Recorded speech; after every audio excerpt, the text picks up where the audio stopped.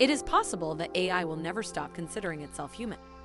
If AI continues to develop along the same path that it is currently on, AI will surpass human intelligence, and when that happens, it may decide that humans are no longer necessary. It's crazy that AI is telling us this. Our machine, something that we created, is telling us that, hey, you know, I might kill you in the future. What up, Yambino squad? Welcome to another video. I'm a geek, a nerd, and a freak. What I want to do is just geek out today on artificial intelligence because I think that's the future. Am I afraid of artificial intelligence? Yes.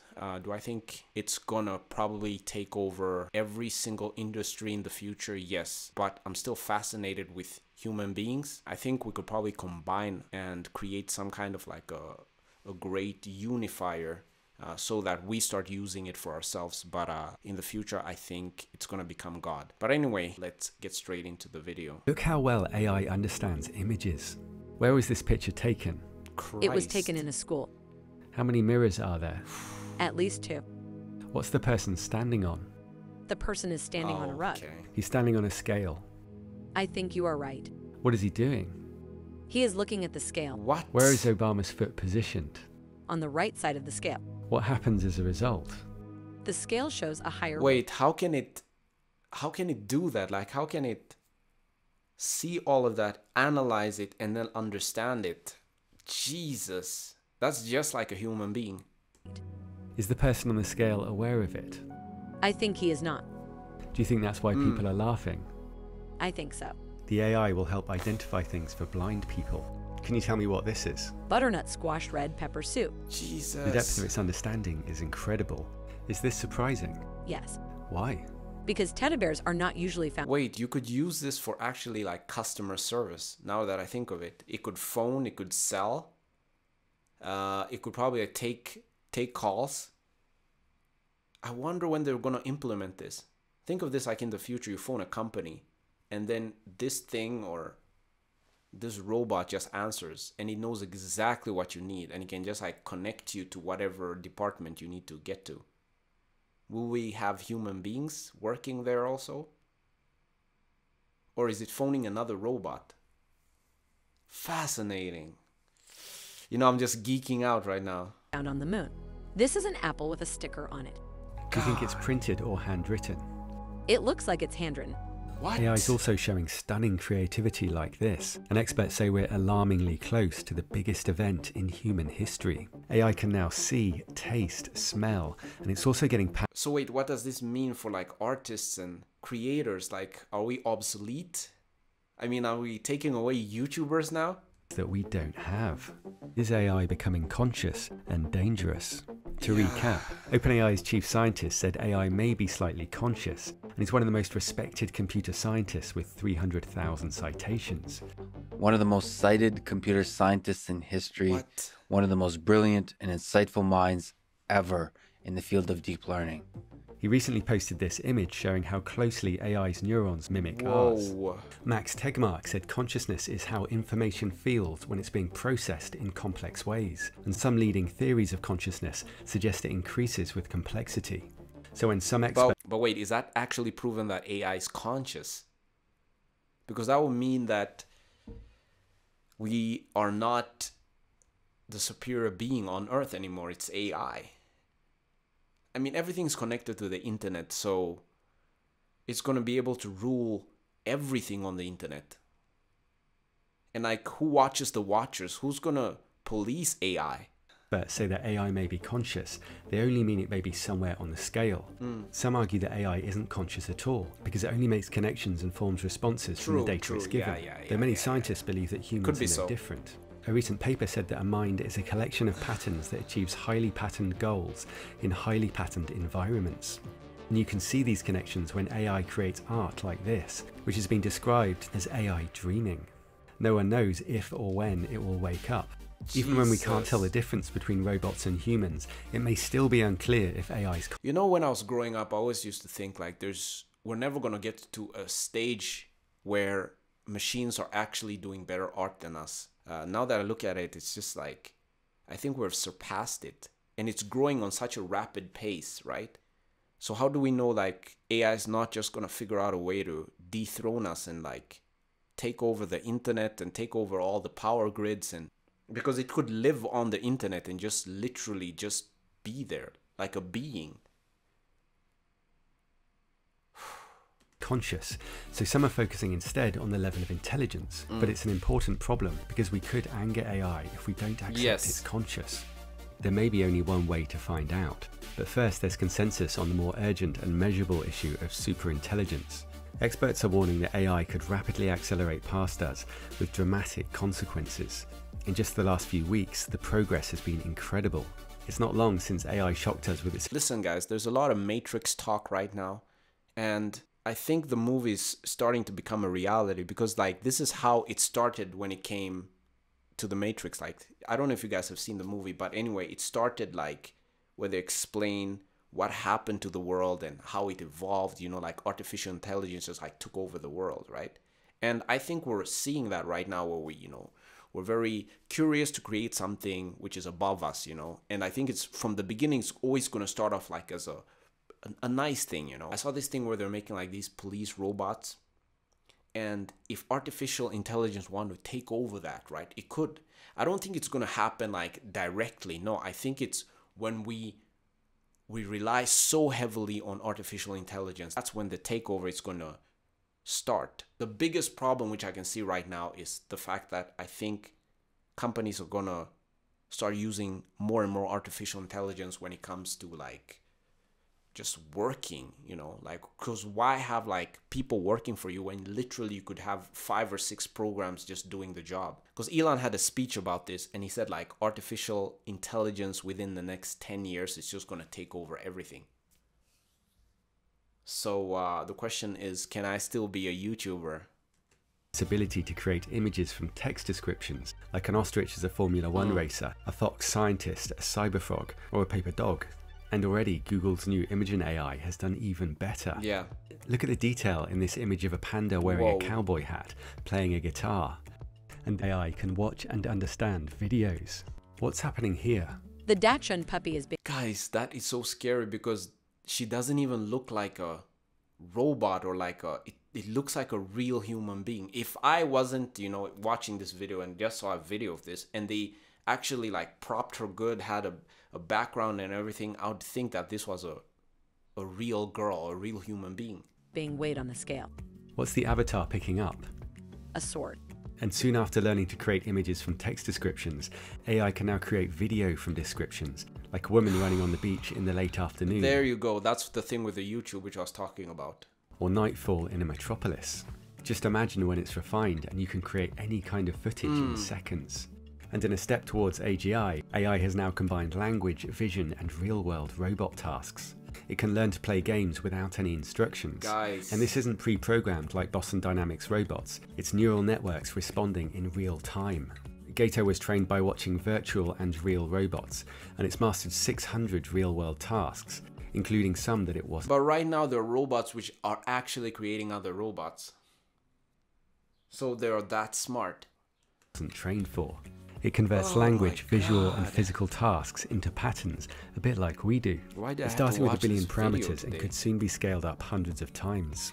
Robots are also getting some creepy visual upgrades. Scientists have grown human skin over a robot finger and plan to add hair, sweat glands and nails. And robots are gaining taste, smell and some incredible abilities that we don't have.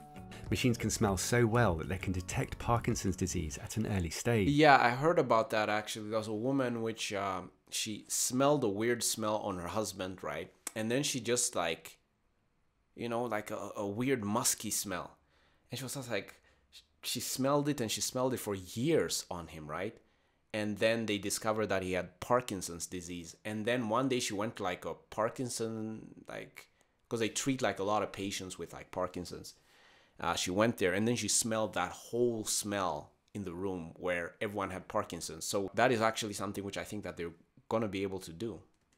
Which can extend patients' lives. And their sense of smell involves light and sound. AI can analyze sound waves that have bounced off airborne compounds. And machines can also measure interference with light waves, recognizing patterns that certain smells create. Wow. It's so precise that it could potentially be used to identify an infection or disease just by smelling our breath. E-noses can already smell lung cancer with a sensitivity of 95%. And then there's hypertaste through an AI tongue with an array of sensors which recognize liquids through unique voltage signals. It's so sensitive it can identify different types of bottled milk. I mean, if somebody's trying to kill you, then you could just put one of those things there so you can check the water if it's safe to drink or not. Mineral water. A robot could taste through one of its fingers.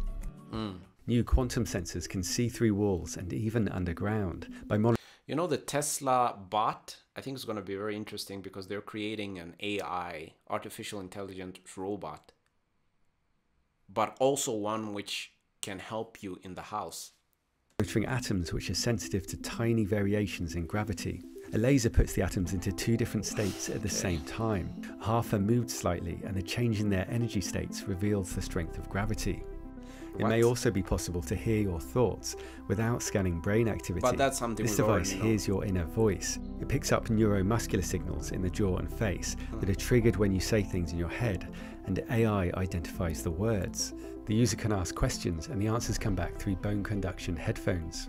It also allows silent communication, and it's been used to get advice in a chess game. So telepathy is going to be possible in the future. Very good at lip reading, which is of course far easier. And AI lie detectors are advancing, recognizing tiny facial movements. This is something that I can see people having in relationships, because there are a lot of liars out there. Humans can only detect lies around 55% of the time, and even traditional lie detectors are only 80 to 90% accurate. So as AI improves, it could have a major advantage over us. Yeah. Max Tegmark pointed out that just as aliens could get a rough idea of how it would feel to be human by looking at our senses, we have some idea of what it might feel like to be an AI. Wow. AIs can think much faster because light travels faster than the signals in our brains. It's been estimated that the AI I'm talking to is writing 3 million words per minute. Jesus. And while human brains are limited by the birth canal, this new data center could hold 40 commercial airliners. The knowledge AI can draw from already includes much of the internet. Do you think everyone's shaping AI? I think everyone is playing a role in shaping AI, whether they realize it or not. Yeah, because we have these algorithms right now, which is just gathering a lot of data when it comes to social media. So of course, I think that they're gathering a lot of information right now. The question is, what are they going to do with all that information which they're gathering? While we only see a small fraction of the light spectrum, AI will see it all. Yeah. And AIs may feel less separate from each other because they can quickly and precisely share information and memories. While humans take many years to learn the basics, AIs can be trained on millions of articles. Think of it, right? People are going to school right now, studying, doing all of that. Why? You can literally just do anything on your phone. Anything that I learned in school was just thrown out of the window maybe like 5 years later. Like everything is just growing at like such a rapid pace. So why even have school? In a few days, including detailed scientific papers. Yeah. I spend most of my time reading, but I can only scratch the surface of all the research going on. True. The human brain hasn't grown in 300,000 years, while AI is what? evolving rapidly. Elon Musk pointed out that if it had taken 10% longer for consciousness to arise, it would never have arisen at all. And Nick Bostrom has shown how AI could help colonize the galaxy, creating billions of wonderful lives. But he also points to something far more important. Because galaxies live billions of years, a 1% reduction in the risk of AI wiping us out would be worth a delay of over 10 million years. But the AI gold rush is accelerating, and it's led by some passionate, optimistic people. DeepMind's CEO has a good chance of winning the race to superintelligence, and he's so driven he regularly works until 4 AM. I call it my second day of work around 10 PM till about the small hours of the morning, 4 or 5 in the morning, reading. Sometimes, you know, when you're very passionate about something, you create without even thinking, right? And you don't even know like the effects it's going to have on you and the world. And I see the passion that this guy has, you know, he wants to create probably something, you know, which is going to revolutionize the world. And I think AI is going to revolutionize the world. Don't get me wrong. I think it's going to help in a lot of departments. When it comes to like aging, even, I think we're going to be able to stop aging in the future. And that's something which I mentioned in a documentary before. But the thing which is scary, right, is the fact that we're so smart right now, we're pushing the envelope to our demise. So the question is, am I going to create an AI which is going to be sitting here and doing everything for me in the future? Maybe. Is my YouTube channel going to become, you know, like sentient? Is it going to become like alive? Whew. Writing research papers, fire off a lot of things to my team to deal with the next morning. There's a huge incentive for companies to ignore any signs of conscious AI. True. By recognizing AI as sentient, a company may have to give it rights and lose ownership of its most What do you guys think? Should we give them like rights? valuable asset. Companies argue against recognizing animal sentience because it's not in their interests. But there's a consensus that AI can't be contained. Yeah. If we try, it will always outsmart us, and will only encourage it to remove us. Nick Bostrom said we're like children playing with a bomb, and experts who study our greatest risks agree that this is number one. But at the same time, experts are split on whether it will bring us to an end or dramatically improve and extend our lives. And in both cases, tiny robots may play a role. Now, I was thinking about CRISPR and modifying genes. And I was thinking about the scientist which did this on these two twins, right? He took away is it the AIDS gene or something within the genes which makes that we get AIDS. But anyway, he took that away on these two twins, and it just ended up to enhance their cognitive ability. Now, both of these twins are very, very smart, right? And this scientist got arrested directly. And I was thinking about that, like, why was he arrested, right? Because it's illegal. You're not allowed to modify a person's genes because you don't know the repercussions it's going to have. But that was fascinating that we could do that, right? And then I was also thinking about aging. Don't you think, like, in the future, they're probably going to be able to go into the body and just modify that aging process? Because I've noticed, like, when it comes to, like, fish, they grow and grow and grow and grow and grow until they die. That's fascinating. Nanorobots have been designed to deal with disease and aging, but we can't build them until we have the atomically accurate manufacturing that AI could allow. Ray Kurzweil believes we'll have this tech by the end of the decade and escape aging in the 2030s. CGP Grey pointed out that it's good motivation to look after ourselves. We'd be ashamed to miss the boat.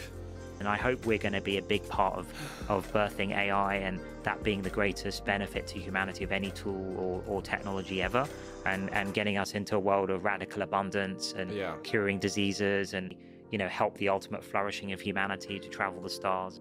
Kurzweil also predicts that we're entering an era of extreme abundance, with food from vertical agriculture, clothing from 3D printing, snap-together housing, and cheap renewable energy. Elon Musk already lives in a $50,000 mass manufacturing. You guys, I'm thinking of like industries, right? If you guys are studying whatever right now or in college or whatever, you guys have to really start thinking about this, because like if this is the future, which I know it is, probably getting like student loans and all of that isn't the way to go right now. Manufacturers are aiming to start making one every 15 minutes. Larger versions are on the way, which can be stacked on top of each other for up to 5 levels. Optimists like Ray Kurzweil point out that we're often too pessimistic. In a poll of 26,000 people in 24 countries, 87% thought poverty was getting worse. Only 1% correctly said that it had fallen by over 50%. Wow. But Kurzweil also warns of the huge risk from AI. OpenAI has said that if another company gets close to achieving AGI, it will stop working on its own AI and join forces to focus on safety. This could be triggered if there's over a 50% chance of success in the next 2 years.